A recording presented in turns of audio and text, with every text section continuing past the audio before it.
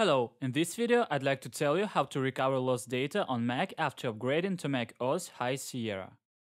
Due to macOS High Sierra requirement, macOS 10.13, Mac users are not allowed an access to the built-in system drive from any apps. Therefore, if you need to restore lost data from the system disk under macOS 10.13, please disable System Integrity Protection. Firstly, go to reboot the Mac and press Command+R keys simultaneously after you hear the startup chime. Then you will boot OS 6 into recovery mode. You'll get the OS 6 Utilities window.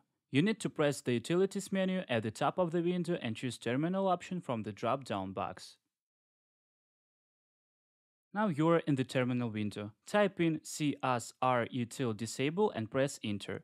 You'll get the information that you have successfully disabled System Integrity Protection. Then restart your Mac to start to recover lost data from your macOS High Sierra. Download and click on the file to start your installation process. After installation, it opens up this dialog box. In the window of the program, select the file types which you want to recover.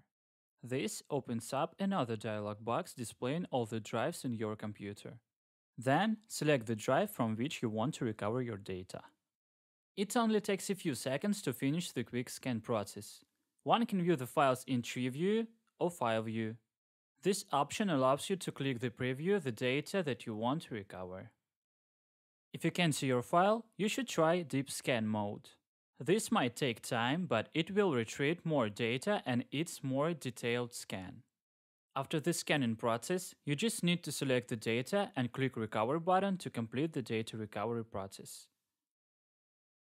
Thanks for watching. Following these steps, you can easily recover lost data on your Mac after upgrading to macOS High Sierra.